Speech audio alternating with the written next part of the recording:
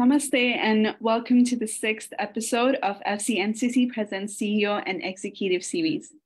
We are currently live from CanadaCover.com. And for our guest today, let's welcome Dr. Narayan Ghimire, food and drug scientist from Canada. He is CEO of STI Toronto and Technical Director of FlavorCan International, Inc. He's interested in healing foods, disruptive innovation, Ved and Vigyan, and has worked in food and drug science for over 25 years. He has been changing people's diet towards a healthier one that may in fact prevent illness. In 1994, Narayan earned a degree in food technology from Tribhuvan University, and later he completed his postgraduate work in quality assurance and pharmaceutical science in Toronto, Canada. He is the first Canadian origin with Lean Six Sigma Master Black Belt qualification from Villanova University. Welcome to the CEO and Executive, Dr. Narayan Ghimire. Thank you. Yeah. First of all, on behalf of the whole FCNCC team, I would like to congratulate you on completing your PhD recently. Thank you so much. Yeah. We are very proud, and as a Nepali community, because you're also the first in Lean Six Sigma, we are very happy to know about it. So I would like to begin asking on how you would like to introduce yourself as a food and drug scientist.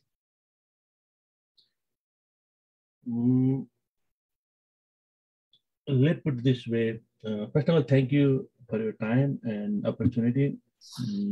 When I did my food science, then I immigrated to Canada. And when we immigrated to Canada, we didn't find any job, even in Tim Hortons. And I realized that I should have some Canadian degree. Then I joined for the pharmaceutical science. Once I completed the pharmaceutical science, and then after I got the opportunity to work with the Ministry of Environment. And while working in the Ministry of Environment, I'm not that much happy with the government job, and I decided to join the private sector. And once I joined the private sector, then I have the opportunity to deal with a lot of the stakeholders, and including the government authorities and a lot of the scientists. And then that make me know that there is something beyond the food, medicine, and spirituality, and then your healing power. And then after once I started work on that, then before I came here, I thought I'm the scientist, and now I realized that I've become the student, and our life is the forever student. And that is why, from that perspective, until today, I'm the student. And while I'm, the thing is that life is your test. Every day you have to pass your test in the real life, and the student is just a mock study. And while I'm doing my job, and I have always a new challenge, and then I have to find out that challenge. And to solve those challenges, I thought, why not, if we are reading something and solving the challenge every day, then just put it in the benchmark with the so-called universities, and then just get some degree. And that was the result of my quantum physics, and then after quantum metaphysics, and then the healing food in the Atharvaved. That I got the PhD. Actually, I did the PhD not because I want the PhD. I did the PhD because I want to solve a lot of the scientific and advanced issue in my field in Canada that is mostly the innovation related. And then if you see all this perspective, I'm just the science and seeker of the innovation, and seeker of the innovation beyond the science. That is beyond the ability of the science. And it might be the question, what is the beyond the ability of science? That is the beyond the ability of science is there is your willpower, there is your thinking power and your consciousness. And then that matter for your health. And what you are doing, food and medicine also, same for the health and for your well-being. And that is why I introduced myself as the one seeker who can look the advanced knowledge of the advanced science and the knowledge of spirituality together to make the people's life easy. First of all, my life happy and easy, and then bring that technology to the world to make the whole life easy. That is why I like to introduce myself as a student of this field, and novice student, just a learning age. Yeah, great. And you started as a student, but now you're a CEO of STI Toronto. You also work as a food technologist there. So what is your role in STI Toronto? Because I know you help transfer technology to Nepal in other countries. So how would you like to elaborate on your work there? Mm-hmm. To better understand your question and to share to your audience, actually I work for the Flavor Can International, that is one of the largest flavor house, 100% Canadian and largest flavor house of Canada. And here we work mostly to help all the industries across the globe. And we have the 100 footprint in the 150 countries. And most of what happens is how big you are, any industry, how big you are, how well placed you are, how well managed you are. Your challenge is, end of the day, you have the judge, and your judge is your customer. And because of if you see the last couple of just a half decade, due to the strong presence of the social media, what happened to the world, then the people know right away, and a lot of good thing coming, a lot of bad thing coming, then that advocate the world that what is good, what is bad, and that changes the market demand. Then what all realize, especially what America means Canada, America and Mexico, as we are working in this territory very heavily. What we have realized is that how big and solid footprint we are, our product is no more value add if we cannot add the changing market demand. And that bring us the very, very big company who is dealing with the multi-billion dollar in the market, and you see in all around in the grocery and everywhere their product is. What they are getting is they are not getting the address their customer based on their changing scientific know-how and the scientific changing market need. And then these guys are very strongly dumped to bring their to develop their product and bring to market, and then take the money back from the market, then again man production, and then again go back to the market. But there is one puzzle is missing. What happens is whenever when you do some industry and when you do some research and development, very simple thing that you can fix, industry can fix with their regular R&D wing, research and development wing. But what if something that is very, very complex? For example, in the Corona period, whenever the people realize that all of a sudden the way we eat, the way we deal, the way we handle is no more enough to simple fighting with the simple bug, the simple virus like the COVID. Then at the same time, we noticed that very simple thing is spices, very simple thing, the lemon juice, very simple thing like the turmeric. Those are the ingredients that can really help it to come back, even though it is not the medicinal, but to come back against to build the immune power. Then the industry realized that all of a sudden, when you see their ingredient, this is missing of those immune power building capability, even though they can have it, but they cannot make it overnight. And then the world realized that what happens, there is a separate incubation center, separate idea knowledge incubation center, and separate co-creation center that can do the advanced research and development so that they can fix and they can build some ingredient that can be their raw material so that they can be the innovator at their end. Their role is there. And good luckily, we were the company exactly doing the same thing. We do the custom design flavor ingredient. We develop the custom design micro ingredient. We bring all the herb and the extract and then bring them into the food. And we are not doing that. We are even doing adding the shelf life in the product, and we are adding the healing property into the food. Then what happens is that all the scenario bring our business into the very, very big scope and then help us to grow, not only grow, to become the successful.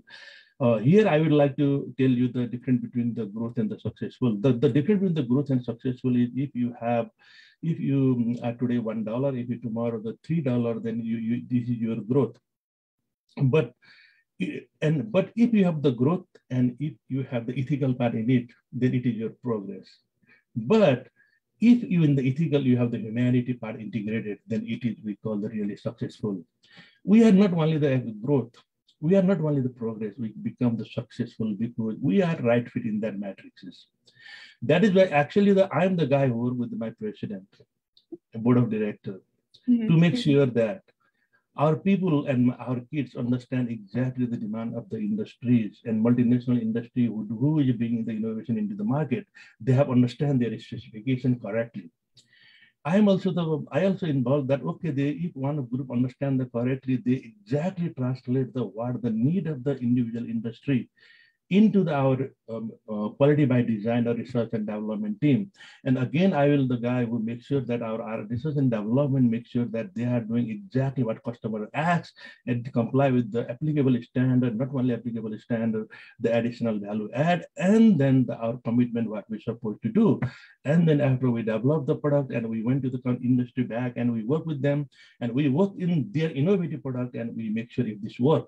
If doesn't work, then we come back. Then again, we adjust or the rule, redevelop new thing, and then make our customer successful. You know what? One time I was listening to the Bill Gates and we have asked him that what do you want from us, and he has told us, I don't want anything from you. You just take care of my customer take care of me, then I can take care of you. Exactly that philosophy. I'm the person who involved that philosophy here. And then working with the board of directors and my corporate chairperson. And what we make sense is that we make sense what the industry want. We make sense what is the changing market demand and why my customer is in my desk. Because they are the superstar always. You know that they all the football coach who always get the one in always win the gold medal, and then ball is still for example Ronaldo or something. I don't know why that they always need the coach. You understand what I mean? Even though they are the best in the player and all the food industry, they are the best in the player, but still they need the coach, they need the R&D innovator around them, very good brain around them so that they can keep their business on and on. That is the role of my company. And I was I was lucky enough that I could lead that innovation lead with and then to help my board of director and my president. And that is what I'm doing. And so far as I'm working in this, since I immigrated to Canada, I spent a couple of years in the Ministry of the Environment, and then I don't like that job, boring job, and I joined here, maybe 11 to 12 years. What I realized is, you know what I am doing here, it is the great need of the Nepal too, and the Asian country too, Indonesia, Malaysia, and the India too. And then I started to my knowledge and technology transfer, knowledge technology skill transfer one unit. And then that is just for the part-time and then helping the people over there to make the disruptive innovation happen. And that is how the SDI Toronto in my 100% investment came across the board. And then so far what we are doing there is, you know that every country has their own traditional technology, traditional knowledge, and the traditional, and they have own resources. Every country has their own typicality. And then what we started doing that we figure out what is their strong resources is, what their strong traditional knowledge is, what they are good at. And then we work them to make sure their knowledge, their resources, and they can supply their market by their own development. But one thing is true that only tradition doesn't work. And we have to, unless these people can fuse their traditional knowledge, traditional requirement, and the market need with the advanced knowledge of the science in their perspective, they cannot be succeeded. Then here we are playing the role that to understand their traditional technique, traditional knowledge, traditional know-how, and then their current market need to the advanced science and fuse all of them and to make them the discovery so that they can be survive in their footpath basing on their economy. Not the like a lot of people, if you see, oh, you know what, I want to make something, I want to export. No, to replace their current purchase. That is how the SDI Toronto come on the floor, and maybe a couple of 5 and 6 years, like maybe 7 or 8 years, we are behind the scene, but it's still active. Yes, and that's great. And you also mentioned that you work as a technical director of Flavor Can. So how have you been helping the Canadian industry as a whole? Actually, what I told you, the Canadian industry is, if you see that a lot of the manufacturing industry, like for example, I will tell you one example. If you see the Bombardier, it looked like very big aeroplane company, right? But actually Bombardier is just the assemble plant.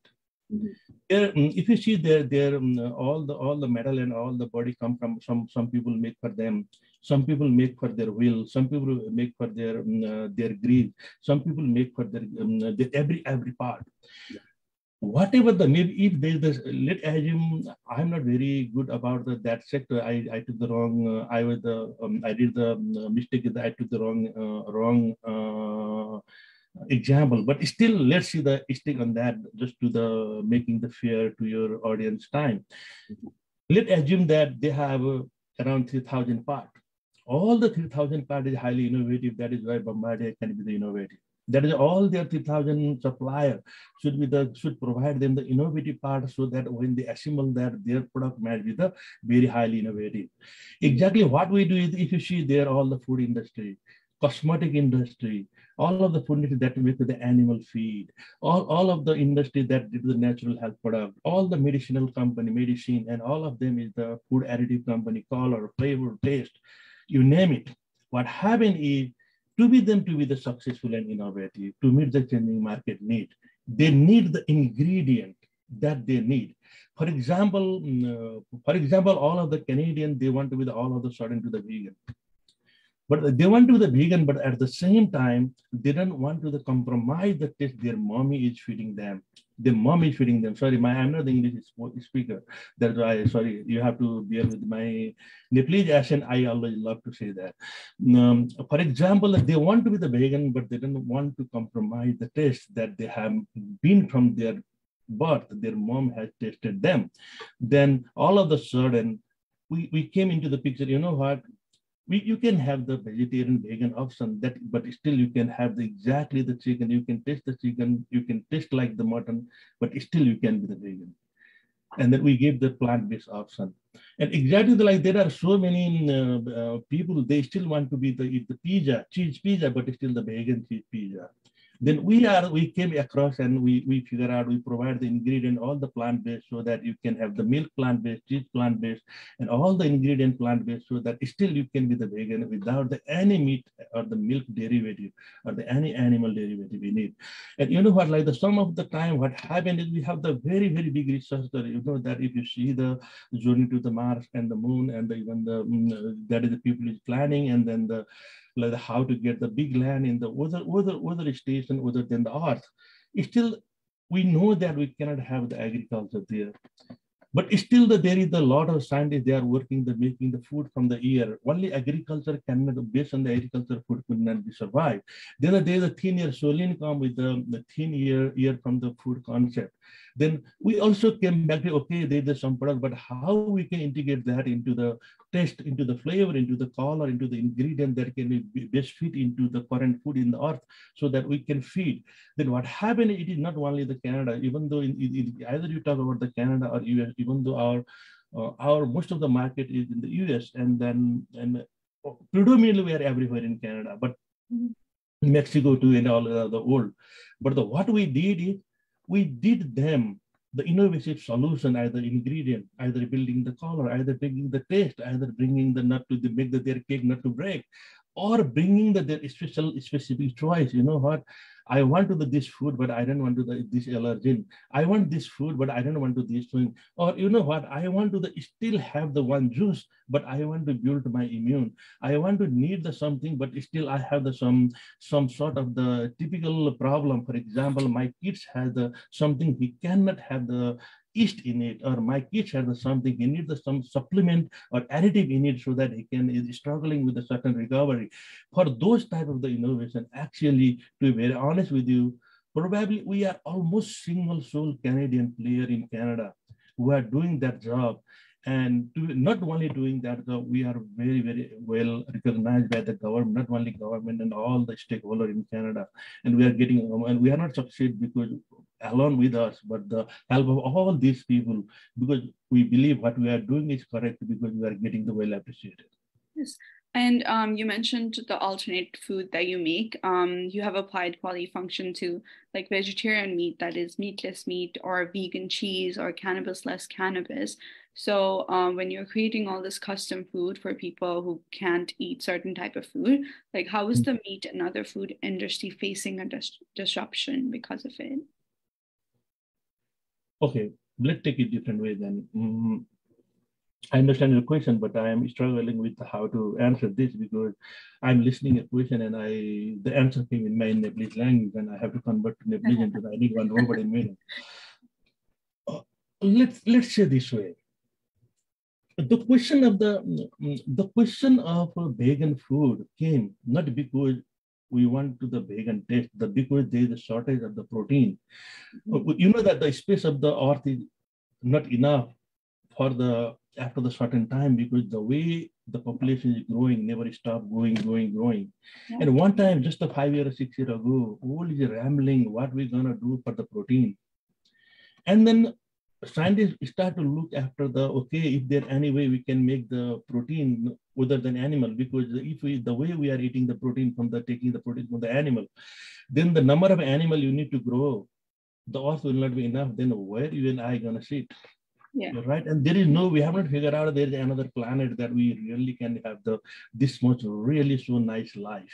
Yeah. And then what happened is and we also be the part of the one equation. And then we decided to that some of our friends went to taking the steam shell and then growth that in the laboratory. And that is also been successful, right? And then they figure out that, you know what, to eat the meat now, no, you did not need to kill animal. You can have the factory like you have the biscuit factory or the bread factory all around the world. Even the cheaper in the same cost you are making the biscuit, you can develop in the cost of bread. You should be able to develop the meat, and then now that is almost successful. And then it is only the ethical ground review it in the world. But as a Canadian player, what you have to do is that if we develop something like the university way or the academic, so-called academic that has we mostly not that much value to us in the practical approach, is that we need some practical. We have to survive. We have to earn the money, and we should be in the market. Then what we do, we take the fake meat. For example, the fake meat is the natural. We take all the natural ingredient, and then you know what? All the earth has only the five element. In the five element, everything is grown. That is, if you see the summary is from the source is all the five element and the sunlight, and then only that different plant has a different way to modify the ingredient and make the different ingredient. Then what we figure out is that either you are plant or animal, most of the chemical component you are sharing each other. Then what we figure out is that whatever you found in the chicken, you can find in the chickpea too. Actually, chickpea has the more component than the chicken. Then we figure out how we can get the plant-based material that only that ingredient in a very refined way, naturally, so that we can replace the chicken. And then we get the protein is we get the plant source protein. And if you see the protein to protein animal and the plant level, there is no different structure. That is the bland white taste, and then nothing in taste that. And then we build the color, we build the taste, and from the natural source. And one, we see the same profile that the chicken has or the mutton has, and the protein that comes from the plant source. Then we will be able, without compromising your taste, to develop the meat. And the same thing is possible in the milk too. And then just in case of the milk, probably we need the protein from the pea source, chickpea source, or the other pea source. And here we can use the other source of the hemp and other source too. This is only different way. And then cannabis came with a different story. What happened was, once upon a time, we realized that there is more than 20,000 research was there on the road. It has been proven that there is only two ingredients in the cannabis. Very important out of the 300 highly medicated, one is the THC and CBD. The THC is one of the things that gives you some hallucination, and because of the hallucination, it is banned. But now there is a lot of the research and lot of the thing that is current medicinal value doesn't treat it. Cannabis is going to treat it, and we are advocating that time to legalize the cannabis in Canada. That time we have realized that if we don't have without the cannabis, the most of the psychological and then the human like the endocannabinoid system and your mental related problem, mental related rehabilitation of the health is not possible. And then but that time cannabis was illegal, and we cannot handle the cannabis itself because the handling the cannabis is also illegal. And that is why we develop the cannabis-less cannabis. We take the same way how we make the vegetarian chicken or vegan cheese. We take some ingredient available, or the same ingredient that is available in the cannabis, other than the cannabis source, for example, pine, and for example, other all the herbal. And then what happened is we do the same way. We make the cannabis-less cannabis, that is there is no law to handle to block us, and we do the R&D. And then today, what happened? The day the cannabis become legal to Canada, from the next day we could succeed to supply their ingredient they can put into the cannabis, and we help the cannabis industry not to delay their R&D, not to delay their product development even single day, because before even they are ready to get the license and they're ready to manufacture. We have all the innovative ingredients ready for them and we offer them. And then how we can beat the bad. And then the third part you told me is that the thin year part is a different story. Thin year part is that what if tomorrow something happened? Like now right now we have some agricultural disturbance, and then the price of the onion is going to be increased 3 times in Canada within the month. Why? Because there is agricultural production is not enough. But what if globally, okay, right now what happened is California, you have the agriculture problem, but not in India. India have, not in Mexico. But what if we face all the trouble at the same time in all around the world? What is the option? That time again, scientists was that, you know what, there is the alternative. The way the plant make the food from the ear, why not we can make the food from the ear? Then the soline come on the ground, and they bring already the food from the ear, and they make the powder from the ear. That is like the egg powder, that is perfectly complete, and then even better than the egg. And then what happened is the alternative of the agriculture, and then again come back to the soline. And the idea is that not only that, then what that gonna help is if tomorrow you are able to go to Mars or the moon, or just for the cultivation, probably tomorrow you can hire some planet just for the agriculture cultivation, even the people is not there, and that opening the new avenue. And then what happened is, even though when you do in the one area, but it can be helped in the other area. And that is why the innovation matter and how it work together, it interlinked. And if you see the very small, to make the long story short, I can tell you very small way. If you go to the drilling company, one contractor do, it is exactly same thing that what the dentist do the drilling in your teeth. The difference is that they will use the metal, you will use the stainless steel. That is big, you will use smaller. They have the small measure, you have to be very accurate. That is that they don't care how painful they are or teeth. You take care that it must be have your brain should not be feel the pain at the same time. You want to know what is going on. That is where the analgesic come in. That is what happened is that you know what you learn in the construction, you can be apply in the health. What you learn in the health, you can apply in the construction. What you apply in the construction and health, you can apply in the aeronautical. That is why this work is very small and everything is applied everywhere. That is why when you work on one direction, you have to realize that it helps over the board. Yeah. And then you can make I'm sorry to cut you off. We're very limited on time. So I just want to quickly also ask you, like very briefly, are there any red tapes in the food industry? If so, like what are the changes like you would like to see in the future or change in the food industry? Can you repeat me your question again? Are there any red tapes? Are there any issues in the food industry? You have worked over 25 years. So what are they and how would you like it to be addressed? Yeah, there is a website, because if you see the last 200 years, on the name of the science, we in the last 200 years is a very, very important year for the humanity, that we are able to develop so many things. Mm-hmm. But when you see your body has a million and million of DNA, and that is come from there. And our body was adapted for the nature, to the nature from the million and million years. But in the 200 years, we have made very drastic mistake, that we try to make everything synthesized. We try to put the people brain in everywhere. And then if you see today, all the food, even the drive-through food and everywhere, you are seeing all the synthetic and all the people made hand modified product into the market. What that do is that it is not compatible enough for your body. That is what happening is the red tape of what the technology we learned in the 200 years is give us the new avenue to go to the new era. Give us the more understanding of the thing, that what we can do it, and we can be the more safer, and we can be the more confident that our future will be jeopardized. But at the same time, we realize that we have to back to nature. That is why what you see in the food industry, medicinal industry, is that now that all the medicinal industry, they realize that they have to get rid of the petrochemical from their formulation, because petrochemical is one of the culprit that is damaging to all the food and the medicine, not compatible with our body. At the same time, the food, we are trying to get rid of the petrochemical, all the synthetic stuff, so that we are back to the natural, so that we can be the more near to the natural, living the same way in the lifestyle, same way the way the thing, and then most importantly, the spirituality has been introduced into the food, so that our success is not the growth, our success is not the progress, our success is the success that has the humanity in it too. And that's great. And there are so many other things that we want to know from you, but we are very limited on time. But we thank you for being here and sharing so much knowledge to us. And on behalf of FCNCC, we thank you for your presence and taking out time today to meet and talk about your contribution and all you have done to food industry. We hope you continue doing it, and we hope we can talk again and share so much of your knowledge.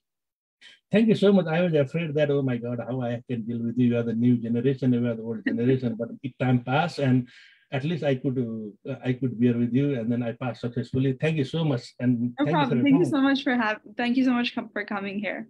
Thank you so much. And to all of our audience, please continue putting comments if you have any questions that you would like us to answer.